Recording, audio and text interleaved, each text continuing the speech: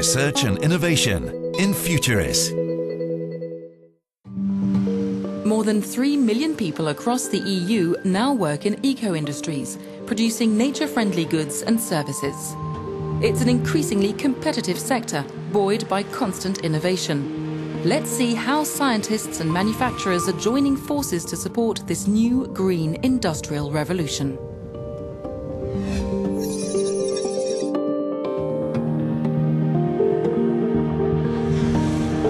Like in every big city, the air in London is increasingly polluted because of car fumes.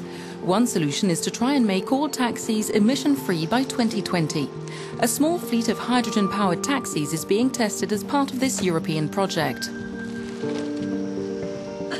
How does that work? These black cabs running on fuel cells rather than combustion engines are much cleaner and quieter. This vehicle drives entirely different to anything that I've driven before. It's much smoother and quieter, and it's a pleasure to drive.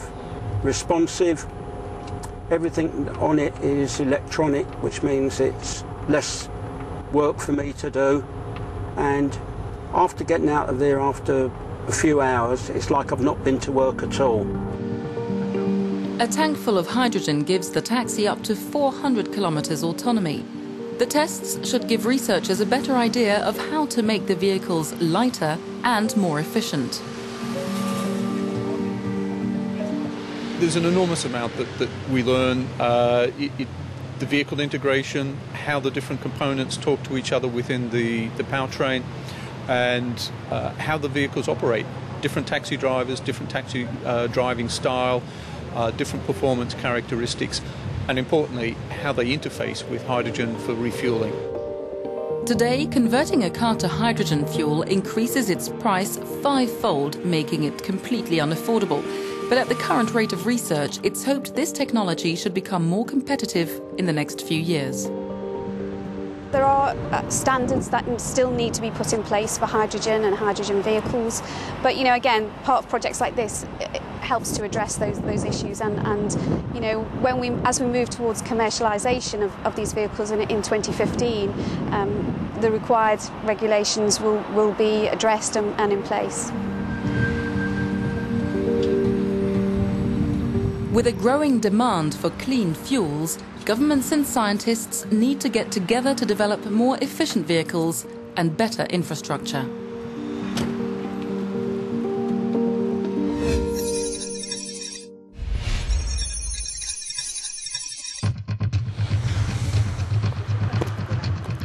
We are at the European Commission's Science Service, the Joint Research Centre based in northern Italy.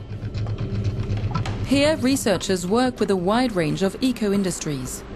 In the JRC's Vehicle Emissions Laboratory, tests are being carried out on new equipment that reduces harmful engine exhausts. We look into different options, we assess these technologies, and then we share our conclusions with the car-making industry, setting the new standard of the future for these cars. Dann diese Ergebnisse in die Gesetzgebung einfließen zu lassen. But is hydrogen a cleaner alternative if it relies on fossil fuels for its production? Are electric cars running on batteries made of imported rare earth compounds sustainable? Scientists are looking not only at the final product, but at its carbon footprint. It is certainly true that on a local level, on an urban level, electric and hydrogen fuel vehicles are cleaner. But it's important to carry out research on the full energy footprint, not just on what happens inside the car. Laboratory analyses of combusting engine emissions can differ from real-life situations. This new mobile device, developed at the Joint Research Centre, fits in a car trunk and works while the vehicle is on the road. Sie müssen natürlich den Gesamtabgasstrom erstmal mit dem The device is connected to the exhaust. The exhaust goes to the fume meter. This allows us to measure directly the exhaust flow and to extract a part of this flow which is then analysed. Mobile tools like this are able to provide much more accurate measurements. For example, these tests show that in certain real-life conditions, cars produce 2 to 4 times more emissions than in a lab.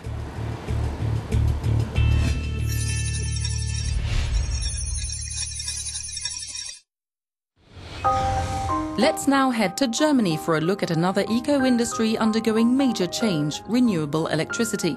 This former military airbase near Brandenburg was recently transformed into Europe's largest photovoltaic plant. It produces enough energy for a medium-sized city, massively reducing CO2 emissions in the area. Die Anlage produziert etwa 85 Gigawatt. Annual production is 85 gigawatt hours. That's 22,500 households, or a city of around 90,000 people. Einer Kleinstadt von 90.000 Einwohnern entspricht. Germany has about 1,000 hours of sunlight a year. That's enough to make such installations profitable over their expected lifetime, which is around 30 years. There's been huge progress when it comes to efficiency and cost reduction over the last couple of years. It's now a sustainable option to replace fossil fuels with clean energy.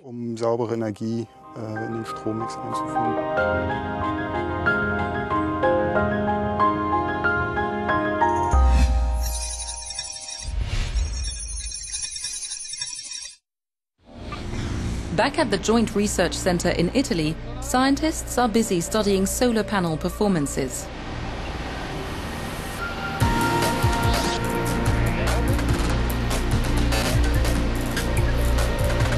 Researchers use sophisticated dark rooms and outdoor testing grounds.